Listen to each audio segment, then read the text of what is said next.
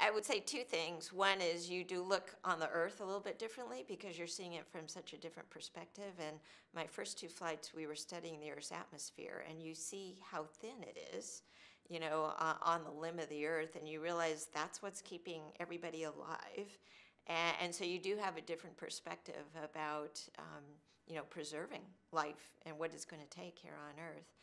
But I would say the other thing is it just gave me an immense appreciation for what a team can accomplish, what a diverse team of people with all these different minds and creativity can accomplish. And it makes you think we can really do anything we set our minds to.